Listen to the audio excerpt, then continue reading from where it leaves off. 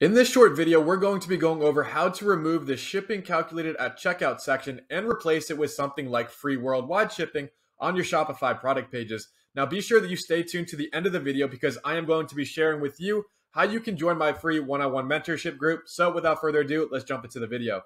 From the Shopify dashboard, we're going to come over here to the left-hand side of the screen and select Online Store and then Themes.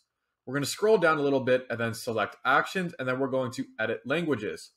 And once this loads, we're going to search for the exact phrase that we see on our product pages, which is going to be shipping calculated at checkout. We're going to click enter. And once this loads, we're going to scroll down and check out these cart and general sections and the product/product section. So we're going to go ahead and replace this with free worldwide shipping. This is what we want displaying on the product page so that when customers come to it, they see they don't have to pay for shipping. It just helps increase your conversion rates. So once you put that in, we're going to click save.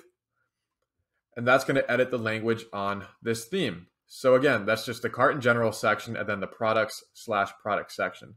So now when we head back on over to the product page,